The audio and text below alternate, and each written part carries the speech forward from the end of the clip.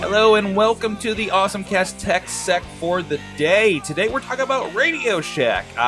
It's that place that I don't know why I buy things other than cords and dongles and such there. And they don't know either, apparently. They're heading towards bankruptcy court coming up here, and already there's rumors about who's going to pick up the scraps. Some very exciting news out of that. One, Amazon stepping up, saying that they may take those retail stores and use them as sounds like maybe customer service shops or show places for their devices. Of course, they have a lot of stuff going on with the Kindles, the Kindle Fires, the Fire TVs, the phones now. So it would make a lot of sense for them to take those locations at retail and get a foothold in that, like kind of right away. It sounds like. Kind of a Apple Store boutique kind of thing for their wares, and be a customer service place.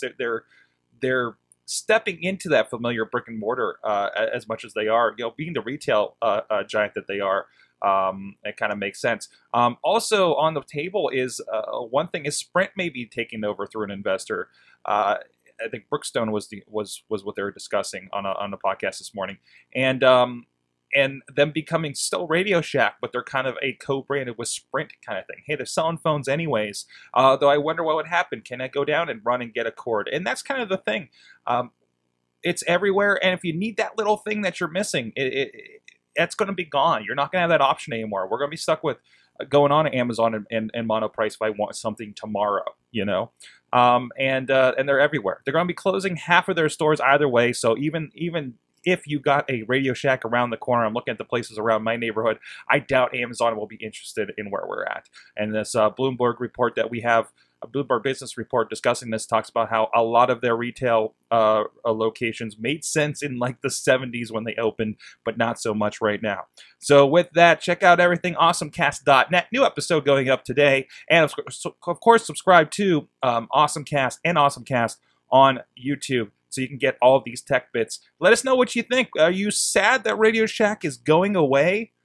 Are you happy it may be propped up with an Amazon, much like the Wall Street Journal when it was bought by Bezos last year?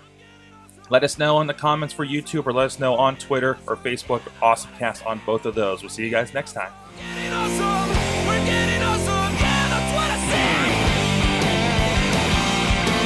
This show is a member of the Sorgatron Media Podcast Network. Find out more at sorgatronmedia.com.